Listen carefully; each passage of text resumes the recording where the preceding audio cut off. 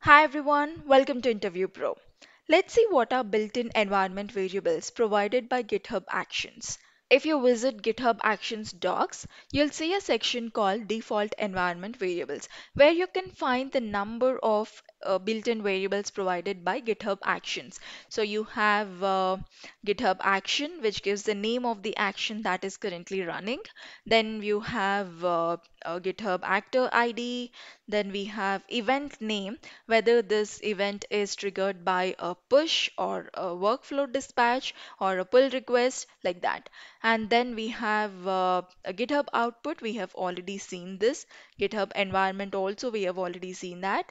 Then we have GitHub repository. We have GitHub repository owner. Then we have GitHub run attempt, run ID, run number. We'll see what these variables are when we look at the example. So we have so many built-in variables provided by GitHub Actions. If we want to use them in our workflows, we can definitely use them. We can also use runner-related variables. So if we want to know the architecture of the runner that is currently running the workflow job, then we can use runner underscore arc. It would give us whether this is x64 or x86 or ARM. So we have runner name, which gives us the name of the runner. Then we have runner OS, whether it's a Linux or Windows or Mac OS. Like that, we have several options here. So whenever we declare environment variables within the workflow, we use the keyword env, right? But if we want to use this default variables, we cannot use env keyword because these variables are defined by GitHub Actions. These are not defined within the workflow. If they are defined within the workflow, we would have used environment dot, but since they do not belong to the current workflow, like they are not defined inside the workflow, we cannot use env. And if you remember when we learned about GitHub variables, environment variables, I said it cannot start with a prefix GitHub underscore because they are reserved only for the default environment variables. So I said we cannot use env to access these variables. So how do we use them? We can say dollar $GitHub underscore action, or we have a context called GitHub. Consider it like an object. So it is an object. It has several properties, which is equivalent to the GitHub default variables. So let's look at some of these environment variables provided by default by GitHub Actions in an example. So I am in the same repository which we were using from the last few sections. I have already created a workflow called test.yml. The name of this workflow is built-in variables. So this has two events, push on a main branch and workflow underscore dispatch to run it manually.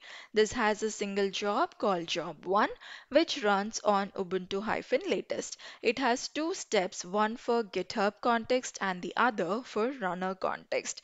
So in GitHub context, I have all the echo statements so that we can see the logs, what each of these variables give us.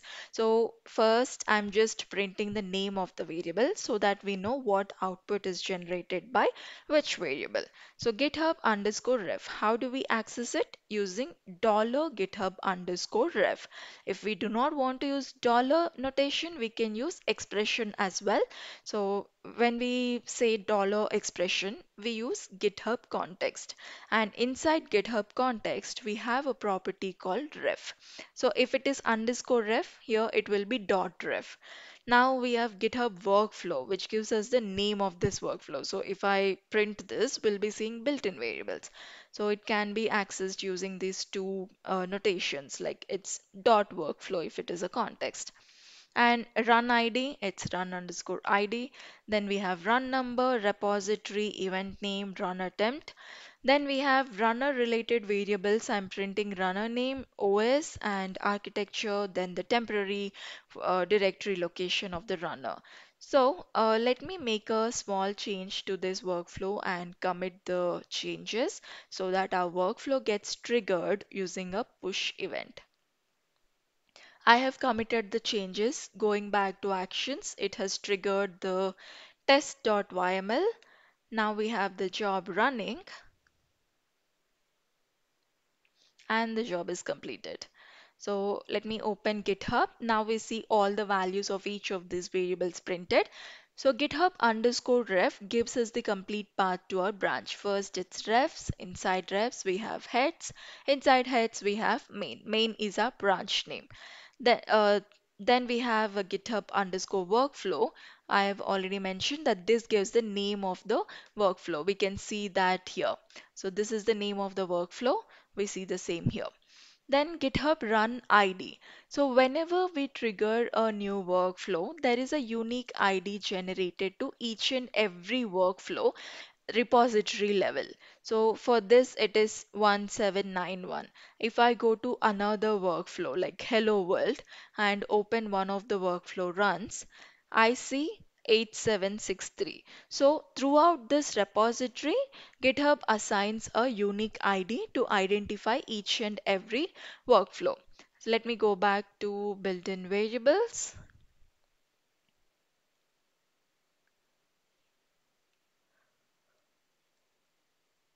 Similarly, we have run number. Run number is this number. Every time we run a new workflow, every time we trigger a new workflow within this built-in variables, it will give us a incremented value to the previous one. So previous workflow, when I triggered it before, like 13 minutes ago, it was 14. When I triggered it again, it is 15 now. So this is a unique number. Every time we trigger a workflow within this particular workflow, it gives a unique number, incremented number. Then we have GitHub repository. Our repository is InterviewPro.org, which is the owner of this repository, and name of the repository is github.actions. So when we say GitHub underscore repository, we see this complete name, owner slash name of the repository. Then we have event underscore name. So this determines which event has triggered this workflow. In our case, it is push event. Let me go back and trigger it manually. So I'll click on run workflow. Notice that now we'll have a new workflow run ID, run number, and then we have sorry, I opened the previous workflow. So this is the current workflow. Now if I open the job, this is completed. So now we see the workflow number has incremented. Previously it was 15, now it is 16. Now a new number has been generated 9603 to this workflow, which is run ID.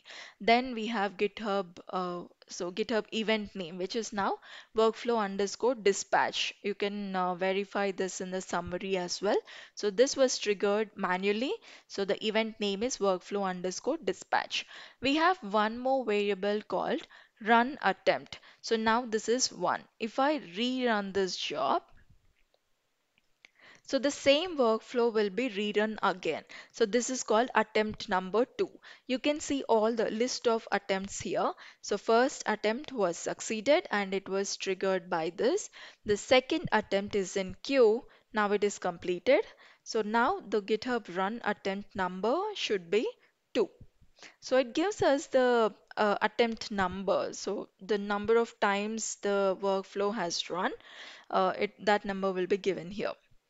So this is about GitHub variables. Now let's see runner context. So runner name is GitHub Actions 19. So this is where our job is running. Then we have runner underscore OS, which is Linux, because we mentioned Ubuntu hyphen latest, which is the Linux operating system. Then we have runner architecture, which is x64. Then the location of the temporary director is home slash runner slash work slash underscore temp. So this is runner context. This is how you can use GitHub and runner contexts to access the built-in variables in GitHub workflows. I hope the concept is clear. If you like the content, please like, share, and subscribe to Interview Pro. Thank you.